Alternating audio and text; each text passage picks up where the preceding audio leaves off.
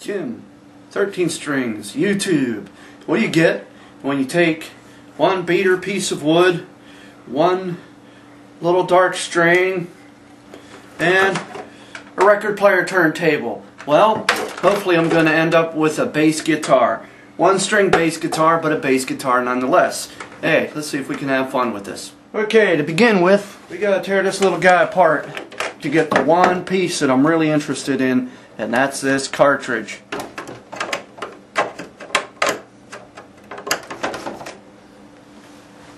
With the turntable finally apart here, we can hunt for the little wires to cut. This is the one that goes up to the tone arm.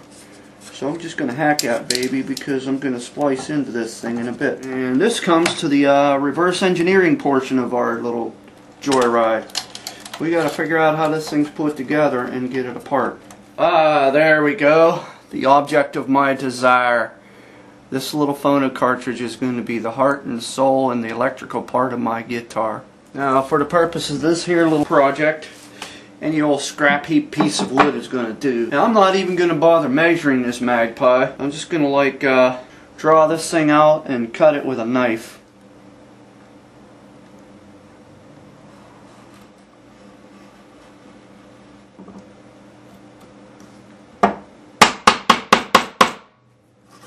You may notice I'm not taking any kind of care to make any fine adjustments or measurements. This is going to be a fretless bass, which means it's simpler to build. Once again, no expense spared. We use the finest in adhesives.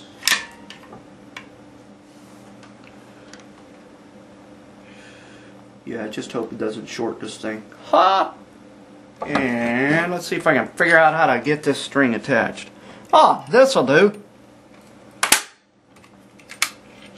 Oh yeah, a little adjustment. Thing that makes it electric is you put it across the pickup that the needle would usually ride.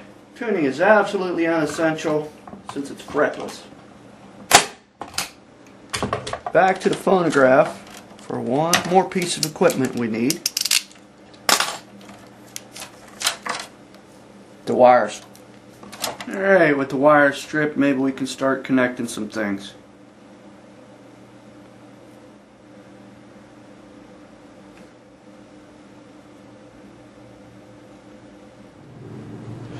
I'm sorry, I can't even wait for the glue to dry. I'll plug this thing into my trusty hi-fi and see what happens. Go.